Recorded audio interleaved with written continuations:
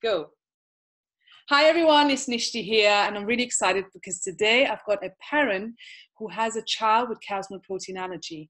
And this lovely lady, Helen, I met her on Instagram, and that's following a post I did on if anyone out there with a child with cow's milk protein allergy could please share their story, then please reach out to me, because I feel that being here and sharing your story will empower someone else out there who's watching. So thank you very much, Helen, for agreeing to come on the show. We might as well call it the show. We've just had a little chat, you and me, and please tell your story, because it's a brilliant story. Theodore was born and was kind of fine, was going along, crying quite a lot, but we assumed that was just normal. We got to around 2 weeks of age and he was gaining loads of weight, and the midwives discharged us because he'd not really even dropped any weight. He'd just gained. But we had a bit of a niggle, and we're a bit like, he is crying a lot of the time, and it didn't feel quite normal. But by 2 weeks we were completely discharged, and the crying just kind of continued really. Every time we lay him down, he'd scream. Every time we tried to change him, he'd scream, he'd arch his back. Feeding was horrendous, very prolonged at times. And he on you breastfeeding, yeah. I don't know if it's linked, but he won't take a bottle, he won't take a dummy. So it's very all-consuming. He basically was very, very poorly, and clearly in a lot of pain. And we went to the doctors, and we explained this at his 8-week check. And she was quite dismissive, really, and kind of said, well, he's gaining weight really well. It's probably nothing. If you want, you can try a dairy-free diet, but it probably won't do anything. So I did anything that I could to try and help him, and it was almost 48 hours, and the difference was like black and white. He was a different boy. Continued to gain weight. How old was he? He was about 10 weeks by this point, but those first 10 weeks of his life, we knew something was wrong when we spoke to our health visitor. We spoke every time we took him to the weighing clinic.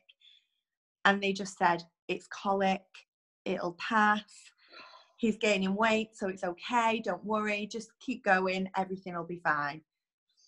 Okay, so this whole thing about colic. So I'm a dietitian. I don't believe in colic. I believe that dairy causes colic, and whether that's coming through the breast milk or through formula milk, the protein in dairy is just too big for our little babies to handle. It's intended for a calf, really, isn't it?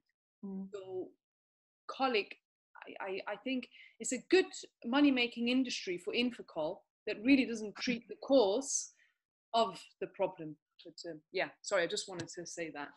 No, well, we did the Infocol. We had gripe water. We tried everything we could, and nothing made a difference at all until I just cut dairy out of my diet.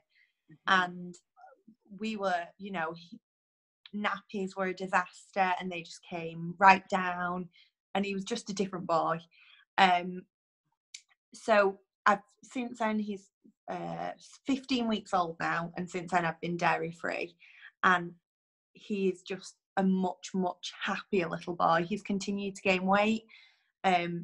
He's continued to kind of flourish, really, and he's crying. Sorry, he's just started crying right now. Okay. Yeah, that's okay. So, let me just check on him. Your mom, of course. Oh. So this whole thing about gaining weight, I hear this a lot from parents, that they've been told that because the child is gaining weight, everything's okay. But weight is not the only it's an indicator of being healthy. It's just one indicator. And I think we need to look at our children holistically. Are they sleeping well? What are the poos like? How is mom coping? Because if mom is not, if something's wrong, your intuition knows, right? So I often go with what the mother thinks and believes, because I really trust your intuition more than I trust myself, right? Does that make sense? Yeah. Because mothers know something is not right.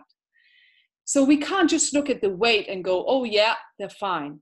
Having an allergy to cow's milk, the symptoms are numerous. And I have done a video just the other day about the numerous symptoms of cow's milk protein allergy. And I don't know if I put weight loss, but weight loss is one of them.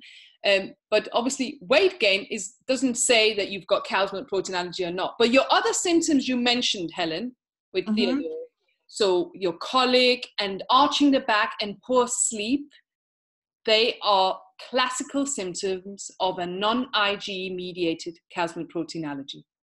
So how did you get all the help you needed then, Helen?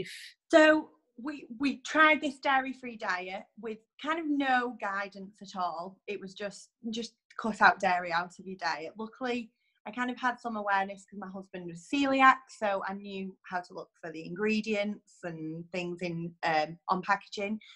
But that was kind of it. I was just sent away from the doctors. There was no follow-up appointment booked or scheduled.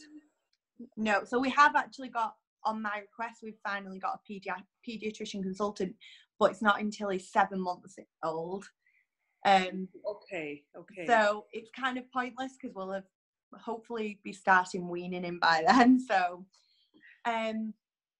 yeah, I kind of looked elsewhere for help and support, and that's where I kind of found you and saw your stories. But Instagram and Facebook seem to be where the information is rather than at the GP's office.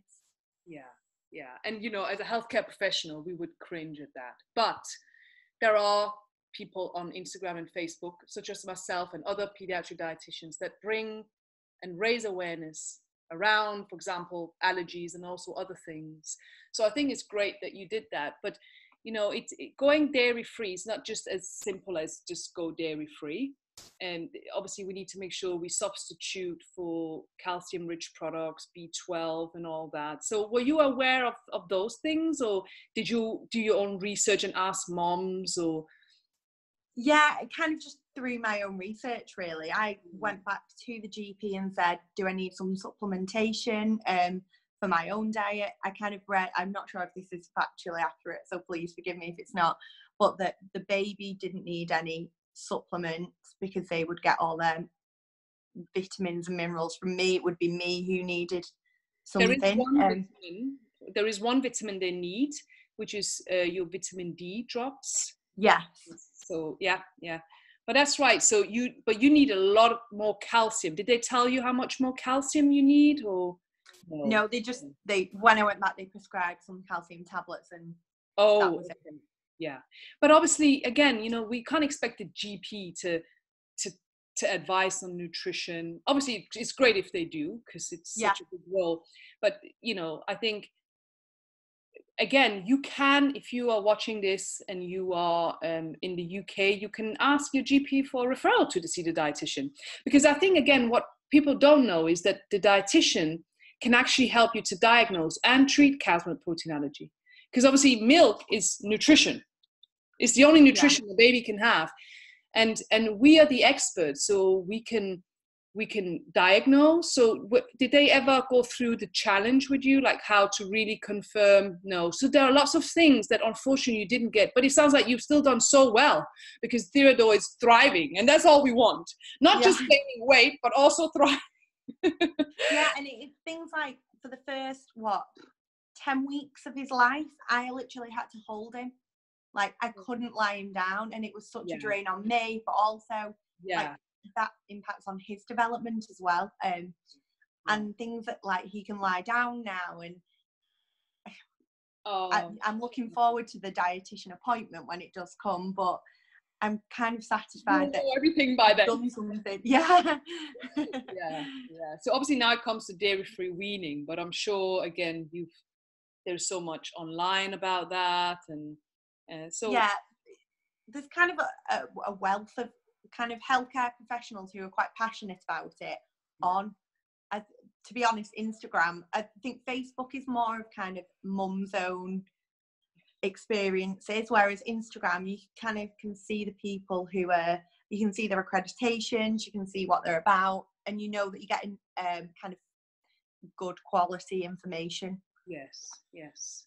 No, I think that's fabulous that you decided to just take it in your own hands and go for it. And what you have now is a child that's thriving.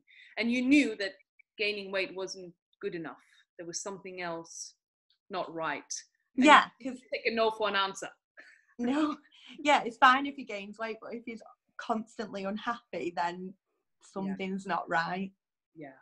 So what do you wish if you could look back, or if you have some advice for a fellow mom out there, what would you say to them if they're watching this and they're thinking, oh, maybe my child has cow's milk protein allergy? What would you suggest that they do? Try and cut it out. I think that would be the biggest thing, and it's see if it makes a difference. Kind of keep knocking on the door. I know I was speaking to another mum today, and her son has got a severe cow's milk allergy anaphylactic reaction, which thankfully Theodore doesn't have. Yeah. But she said she took her baby to A&E, not because he'd had an anaphylactic reaction, but because he was screaming and he was in pain, and they just couldn't put the finger on this pain. And through that, they got a referral to a paediatric dietitian. Yeah. I'm having to wait 7 months because I've just kind of grinned and bear it. So I think don't grin and bear it, seek help. Maybe not A&E because of the strain on the A&E and all that, but seek help from somewhere and try and get the support you need. Yeah. No, that's brilliant. So if anyone out there is watching this, obviously we just need to say, I was just thinking about that. You're breastfeeding, Theodore. So I am breastfeeding. Those who are not breastfeeding, it's a little bit more difficult because all formulas out there are made from cow's milk or soya milk, but soya milk is not indicated in those under 6 months. So you need a specialized formula without cow's milk if you are watching this and if you are formula feeding your baby.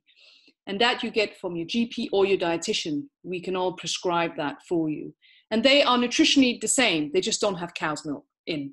And I wish they were available as readily as cow's milk formula is, because it would just help a lot of people out there. But so we're just making that clear. And if you want to share your story, or if you have any questions for either Helen or myself, then please comment below this video. But thank you so much, Helen. No problem. Thank you for speaking to me. Because this thing about, oh, your child is gaining weight, they can't have cow's milk protein allergy, is probably something I've heard a million times over the years. So a good thing to just rule that out, that just because your child is gaining weight doesn't really mean everything. We need to look at the child holistically. So it's Nishti here, dietitian with lovely mom of one, or one, yeah, first one. Third one. No, first one, sorry. First one.